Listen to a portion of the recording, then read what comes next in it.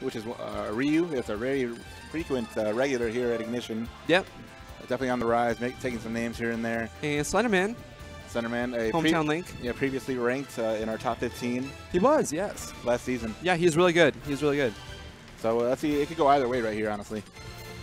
It looks like maybe FD. But I know Spidey's definitely well practiced in the Link matchup. He has very many opportunities to fight against Slenderman and Rin, which is another Link. And we had Ezal here for a few weeks where we did. I'm pretty sure. We've had a lot of Links in town. He had I think he got a win on Ezal while he was here. So Spidey, I think he's ready for the matchup. Nice, nice, yeah. Yeah, they do play very different. I did get a chance to play Ezal, and I know Slenderman is he likes his bombs a lot more. So we're gonna get into this. I'll be right back. Ooh, and yeah, he's starting it off right here on Final Destination. Link on FD, that's a very careful pick, but it's a good pick for Link. But I mean, it's also a pretty good pick for Ryu. I definitely played a lot of Fort Glory recently and ran into a lot of Ryus myself. So let's see how this goes back and forth right here on Final Destination. And this winner's round 3. So far, we got an early start for Spidey, racking it up the percent, 58% to 16, looking pretty good. Good start for Spidey. Slenderman, though, trying to keep him out with the projectiles. And, oh yeah, Link himself, he's got some pretty good multi-hits in back air and forward air. So he's able to break focus pretty well. And also his up smash. So pretty even right now. Slenderman closing the gap right here.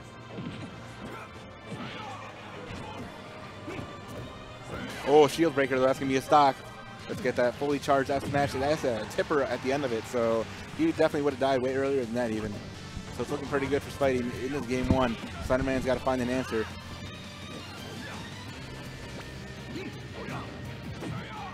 Ooh, that forward smash is a pretty good answer, but with no rage and center stage, that's not going to do much. Well, I like that option right there that he chose with that tether, attempting the trump.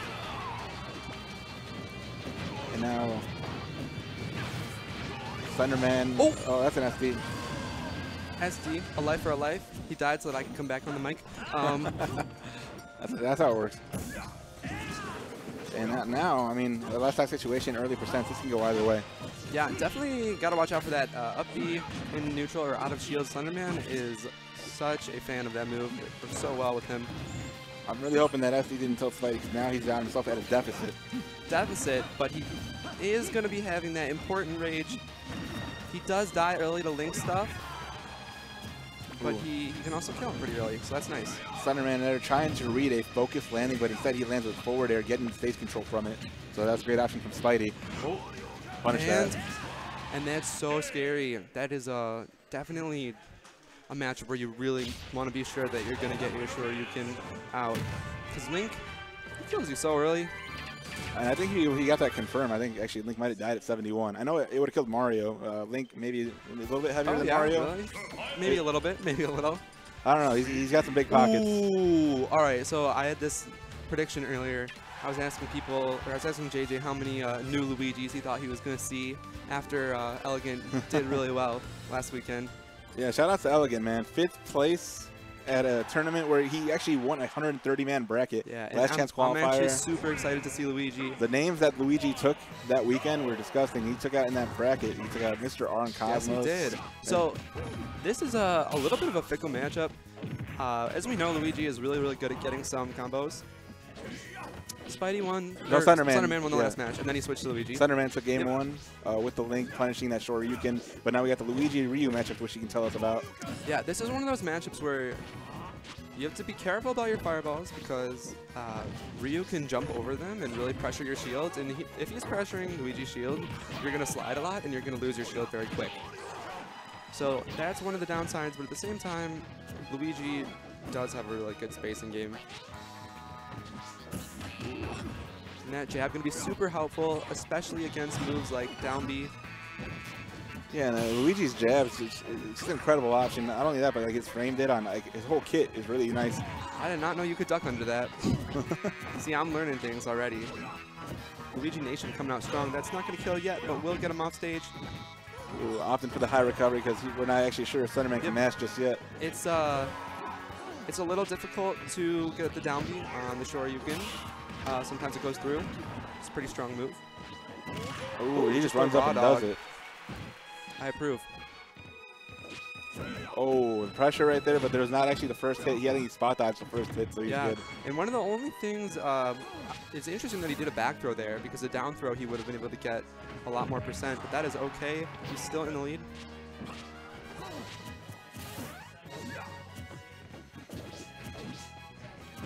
And barely escaping that up tilt. And now we got Spidey in a tough situation. Oh, and that back air, that's a great approach option against Luigi, especially if he's sitting in shield in this matchup. All right, what are we going to see? Good combo. Good grab right there, too. Getting on that juicy %. Yeah, I can see grab-heavy characters doing pretty well against Ryu. That being said, you know, Ryu is pretty comfortable at this %. Yeah, he's got his nair strings to get off stage to link into the dare spike, but Luigi being a little floatier, I think he might be a little less susceptible to that. Oh, really going in. Ooh. And if that side B is what killed him. If he didn't side B and he just waited, could have up B. But that's always a scary thing. I don't know if Spidey meant to do that on purpose. If he did, that was a really, really wonderful option, because there's so many. That's the best thing you can do. Of course, if it misfired, he would have exploded. If it was a misfire, he would have exploded. Yes. So I mean, the odds are in his favor, though. Yeah, it doesn't seem like a bad option, especially if like it's like a lower angle too. Like maybe he can tech it too. So if but great to see Luigi. I always like watching Luigi play. Yeah, you did learn something from that game too. So. I did learn something from that set. But we're going back to the Link on Town and City, so this stage is definitely great for both characters. Oh man, there's going to be so many early kills, or there could be, especially off the side. If you think of Link's forward smash off the side. And we got a color counter pick coming out of Spidey. Crazy color. 5. Yeah. I could see how this be a little bit frustrating for the Ryu player, just to get around that zoning game. Yeah, and then we look at like top level Ryus. I think Locust is probably definitely a better Ryu against zoners in particular. We saw him do well against Shuton at Civil War earlier this year. It's difficult too, especially you know, there's just so much coming at you. Fortunately, Ryu does have a pretty decent airspeed and good air mobility, so he can do a little bit of weaving. And then we got Slenderman not going too hard with that SDI on the up tilt, so way he's too hard. Falling right into it again. Yeah, there's definitely more moves than the Bayonetta strings to SDI out of the Ryu up tilt. There's also, you can actually SDI out of Cloud's forward smash. Oh, wow. You can survive that. And also Meta Knight's up air strings, so SDI is important. All right. And that looked very true. I'm not sure if it was, but it looked very true. Unfortunate for Ryu. Yeah, right around the 100%, especially on Town and City. You want to watch out for that Link grab. You don't want to bait it out, probably. It's hard, too, because it's not an option that he's actively always looking for, so you might not be ready for it. Yeah, I know Link players, especially Toon Link players, are very wary about using their grab. And the bomb does clash, as we see. Probably Toon Link players more, just because they get less out of the grab than Link does. Yeah. So it looks like Spidey kind of trying to get out of the zone and try and make Slenderman chase him with his own zone and try and break him somehow that way. We'll never see it again with Spidey taking the first stock with the back air from Ryu. Ooh, wow. Yeah. Contest that down air. With the Ryu. He's brave.